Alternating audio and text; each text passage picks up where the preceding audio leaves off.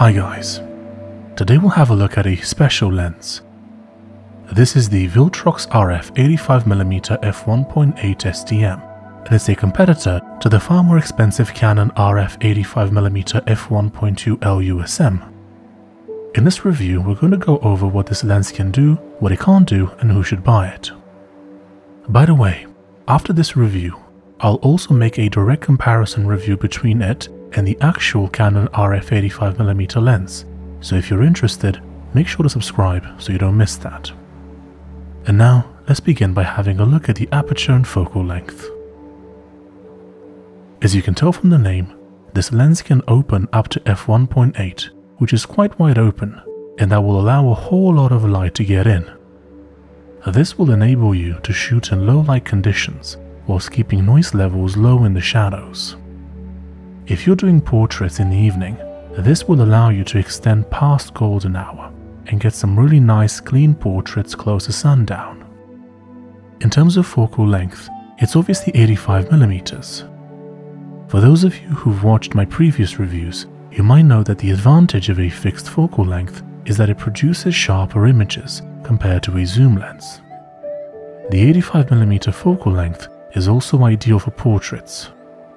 Whilst any lens will produce some kind of distortion, the 85mm is considered to be the most flattering for people, and thus that is the main intended purpose for this lens. When holding this lens in your hand, you can tell it's well built. Now, it doesn't feel quite as high up there as the build quality on the Canon RF 85mm, but given the difference in price, that's to be expected.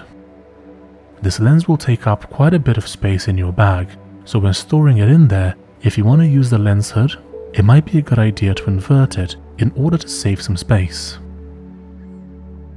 Now, let's get to one of the most important aspects of the review, the image quality. Given the fact that this lens is significantly cheaper than its competitor, the Canon RF 85mm f1.2 LUSM, I was shocked as to how good the images it produces are. Like most lenses, it is at its sharpest in the center, and thus the edges of the image can be a bit less sharp as a result. Given that this lens is intended for portraiture, this isn't a problem, as the subject will almost always be in the center of the image. Additionally, it can also produce a bit of vignetting, which again works well with portraits, as vignetting can sometimes add depth to the subject. In terms of video, despite not having image stabilization, when used with a camera that does have built-in stabilization, such as the Canon R5, the results can be staggering. The footage is shot in 1080p at 120 fps, but it's all handheld and the results are really good.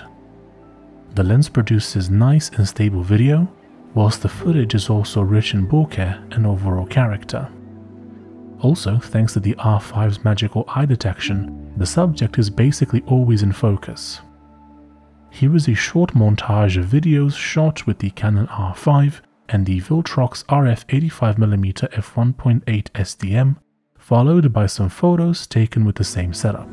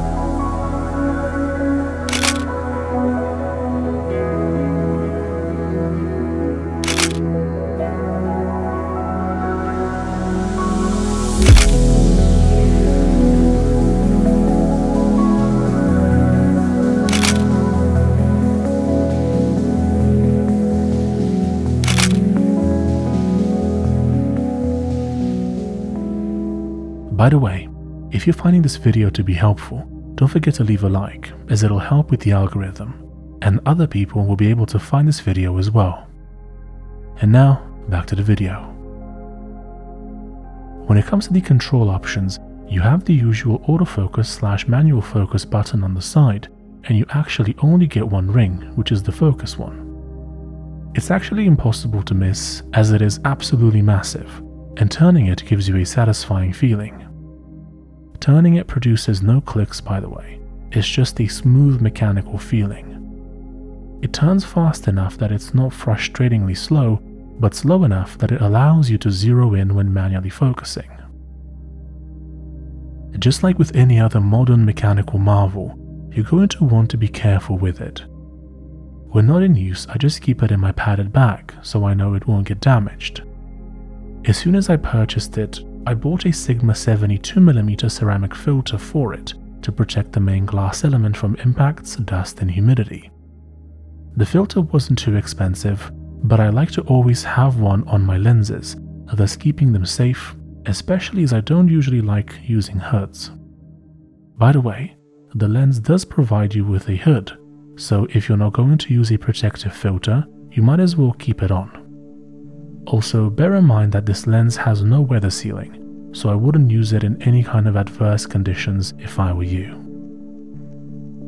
So, should you buy the Viltrox RF 85mm f1.8 STM? This lens is designed for portraits, and that it does wonderfully.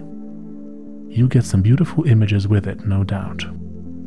Obviously, you can also use it for any kind of photography really, including street photography, though its size might draw some unwanted attention, so bear that in mind. If you want to shoot video, you'll be fine as long as you're using a tripod. Obviously, you can get smooth footage handheld, but you need to have a Canon R5, and also once you play it in real time, the shake will be more apparent. If you want more options for video, have a look at my review of the Canon 15-35mm f2.8L IS USM, link down below, or click the card in the top right corner. Also, if you have some more money to spend and you'd like a lens that allows in even more light and takes even better photos, have a look at my review of the Canon 85mm f1.2L USM, link down below, or card in the top right corner.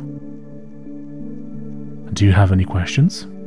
Feel free to leave a comment down below and I'll do my best to get back to you.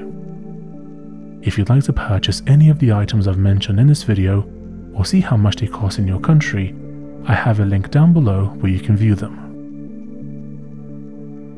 Thank you for listening. Don't forget to leave a like, subscribe and hit that bell, and I'll see you in the next one. Bye bye.